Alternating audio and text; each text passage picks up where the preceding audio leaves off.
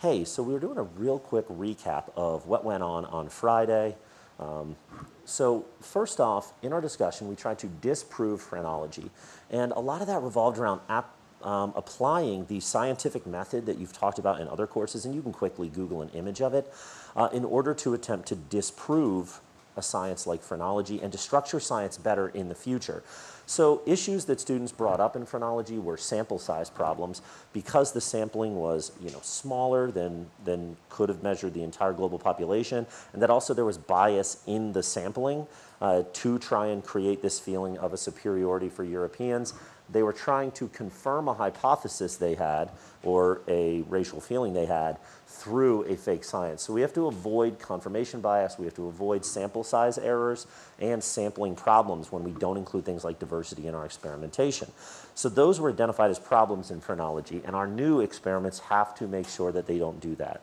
And so students created experiments such as administering a test to people as a baseline and then educating them over time, seeing if that baseline shifted, did they learn more, and then we measure the skull at the beginning and we measure the skull at the end to see if it actually changed. So we get a baseline knowledge level, we get a baseline skull measurement, and then we create the experiment, we run through our processes. Our hypothesis is that the skull size will not change. We test that hypothesis, we collect our data at the end. Others involved using more modern technology to see what's happening in the brain, to see if brain sizes actually relate to intelligence, things like that went into it. So there's a lot of different methodologies that students came up with. You're welcome to generate one of your own. Then we got a little bit into psychology that we're going to cover next week. A guy named Wilhelm Wundt in the late 1800s created something called structuralism, which was the belief that we could break down the human experience into a bunch of tiny little pieces and we could measure them through introspection. So what that meant was that we would take the human experience, and if I taught you to leave out all the emotional part of it, you could just describe the exact inputs. An example would be biting into an apple. What exactly do you feel? What exactly do you taste in the immediate moment? He didn't want what he called mediate feelings, where you took a tool and measured, because there was a time lapse involved. He wanted immediately, what are the sensory inputs going into you when you eat a thing, when you touch a thing, when you feel contact on your skin. And by breaking down those exact things, his belief was we could get objective data. We take all the feeling and emotion out of it.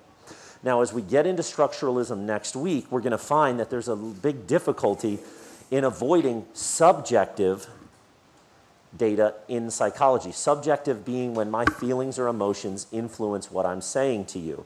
So objective versus subjective data is going to be part of what we discuss here. Wundt wanted structuralism to take out the emotion, and he didn't want to hear about your feeling and your experience and your perception. He only wanted the data. And the question is that even possible? Can we ever get a human response about a reaction to something without the data being subjective? Hopefully this helps. I'll put this on YouTube. I'll send it out to some of our students who missed. Please feel free to email me with any questions. I'd be glad to elaborate on any part and post class sessions, which will be available on Blackboard.